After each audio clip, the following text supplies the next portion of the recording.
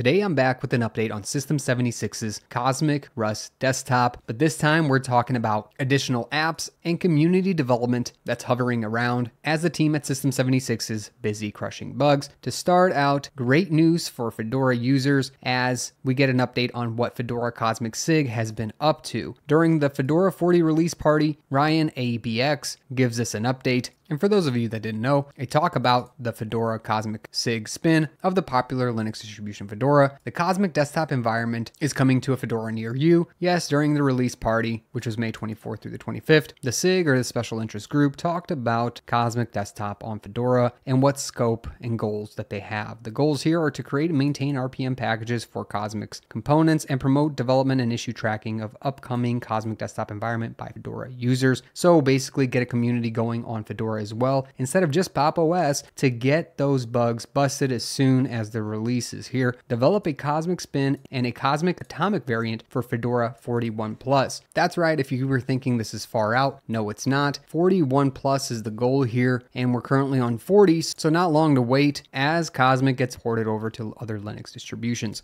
Another great app from Jeremy Solar, part of the System 76 team, wrote a PDF reader with libcosmic yesterday. That's right, now there's a native PDF reader applet available for Cosmic desktop users. This is currently being tested and is not supposed to be part of the core Cosmic components, features, or applets. Instead, it is going to be basically quote unquote a community applet in the works, but there's many more applets being built out by the community, even though the Cosmic desktop is not quite yet published. Hopefully we're getting the alpha version here very soon as the team continues working on it, but there are many works in progress as well as additions by the community. Here's a work in progress called Linux DRM syncopj, which may not mean much to you, but this is a backported X-Wayland 24.1 setup, which will enable explicit syncing for X11 applications. Also, the latest NVIDIA 5.5 beta driver and the latest EGL Wayland is also in staging, and the only thing waiting for the explicit sync to get working is this work in progress here. Very close to happening, so let's rejoice X11 users as the community and team is focused on getting compatibility ready for Cosmic. Again, more exciting developments in the community that's supporting Pop! OS. The public template makes it much easier to create Cosmic applications. Cosmic application template allows you to create and develop your own code for the Cosmic desktop. Very simple to use, very simple to start. Thanks to Eduardo Flores for supplying this, because many applications have started coming out of these templates. One really cool application here that's getting developed for Cosmic desktop is a application that allows you to talk to a local LLM. Llama 3 here, you can see that a user is typing in a question and asking Llama who they are, and they're changing around the various different language models that are available on the system, and you can see that the language models are actually answering back all through an interface directly on the Cosmic desktop. This is exciting to see, especially with all these LLMs and AI available online. Well, here's how to talk to one locally and keep it local. I'm sure that the app might have more availability in the future to talk to ones online as well, but fantastic work as they stay on the bleeding edge of development here on the desktop environment before it's even released, which makes me really excited to use Cosmic desktop because the community is invested, and as you can see here, it's called Cosmic Applet for Ollama Chat. You can get it directly from the GitHub source build, and it tells you exactly how to build it if you want to try it out before it gets released to one of the major repos like FlatHub. But talking about that, we have a new Rust module called Cosmic Widget. The Cosmic Widget library, this module contains a wide variety of widgets used throughout the Cosmic app ecosystem. Well, what is this good for? It's good for helping you chain together various different components that already exist in the desktop environment to use with your specific application. You can look at things like creating columns and pushing the name and title directly to a window with this widget. This is a great start for developers trying to develop applications via Rust for the Cosmic desktop experience. So you will see a lot of this type of expansion of modules and widgets in order to make it easier for development on the desktop environment itself. Fantastic work by the team. Another fantastic thing is Michael is hard at work creating a guidebook for the libcosmic app development, actively being developed and improved. And we can see here an introduction or beginning for the actual book look itself. Again, just another barrier to break for people who want to create applications for the desktop environment. It's great to see such a hard push for allowing integration of varying different community apps into the desktop environment, which not a lot of desktops can boast having, as they are just not focused on outside applications instead of on their own specific developments. Anyways, WizNotes here has another applet called Time Applet Localization version 2, and it is a new pull request for improvement on the datetime applet. We also have theming export to Visual Studio Code. This is another development that allows you to use the same colors, borders, and outlines of the desktop environment directly to VS Code whenever you start using Cosmic Desktop. Some other great fixes happening is now we have the header bar buttons actually inheriting icon and text color from the header bar container, as you can see a display right here in the middle of how that is fixed. Cosmic Web Apps is a great application that I recently highlighted, but guess what? Now it is officially available on FlatHub as something to install and download directly from the repo, which is fantastic. What this application does is allows you to basically create browser apps or web apps to be directly tied to an application on your desktop. That way it can be easily launched from the desktop environment instead of having to use a browser. Fantastic work, as this was quickly built and pushed out to FlatHub by 11hsoft. There's another community feature here being added called adding typing assist section with keyboard repeat rate and delay. This is something that I absolutely love. People are giving us even more settings available. Important things like, for me, to shorten up the delay between typing. Basically, when you smash down a key, how long should it delay for? Well, now we have that feature built right into the desktop settings. All great work done by the community, and if you think the video is great, make sure to smash that like button for me as we move on to Cosmic Backups. That's right. If you want a great desktop and desktop environment, you need to make sure that you keep track of your system. Cosmic Backups is a simple to use backup application using Rustic for Cosmic Desktop. As you notice, it's currently under active development, but what makes a good overall desktop environment personally is one that has a simple to use backup application so that we can create our backups whenever we need. And thanks to Honeybun for starting this out again from that Cosmic app template. We're really starting to dive deep into the community as they keep giving us more and more applets to use with the Cosmic Rust desktop. Eduardo Flores also giving us a new way to be able to add very basic Cosmic noise. As the app is called Cosmic Noise, you can add in your own background noise, anything from birds, storms, waves, wind, and white noise. This new Cosmic Noise applet was heavily inspired by Blanket. For those of you using Blanket, it's a very simple to use application. As you can see here, Blanket allows you to click on whatever sorts of sounds that you want, or even remix or put them together, and then hit play. You can also specify how loud or quiet each of the individual noises are that are getting meshed together. Another great one by Eduardo Flores. And moving on to Burak, giving us Power Page and Power Profiles. As any of us know, Power Profiles are very important to a laptop user, whether you want a performance, power saving, or balanced mode, aka hybrid. Now we're getting that using the System76 Power Daemon, which now includes Z-Bus. This will help save power on the system and improve our settings capability by being able to choose how we want to use our power. If you think it's been hard to follow along with how many things are getting developed by the community, well, that's because it actually is. There's so much hype around this desktop environment. Everybody's seemingly wanting to help and contribute. There's a whole System76 team hard at work here, but there's also a whole bunch of community members who are also just as eager to help. It's a fantastic thing to see these worlds coming together. And another great thing to see here is an updated iced and dropped WGPU power preference. Well, what does that do? Now we can have the proper applications launched on the correct type of GPU that have, giving us a performance boost. These are the types of things and tweaks that people are looking at in order to make sure that when System76's Cosmic Desktop comes out, it is performant. And this all brings us back to Fedora plus Cosmic. Like we talked about at the beginning, there are many ports happening for this particular desktop environment. If you are using NixOS, yes, there is a port happening. If you are using Fedora, yes, there's another port for this. Of course, for Pop! OS, it's not a port, it's the default. And finally, if you are on Asahi Linux, there's also another port happening for this. Already 4 Linux distributions are going to inevitably in the future be able to use the Cosmic desktop experience. It looks like this desktop environment is going to be a big hit and spread across the board. What do you think about this particular Linux desktop? Are you going to try it? Are you excited about it? Let me know in the comments section below, as I personally am. In this video, I wanted to take a moment and thank all the community contributors and highlight some of their work. If you like videos like this, make sure to subscribe below so you get them more frequently. And if you want to check out how GNOME Desktop is spending all its money, it might even cease to be a desktop environment before long, check out my previous video. I'll catch you in the next one. Thanks for watching. Linux can be hard to understand, but I take the most commonly used terms, commands,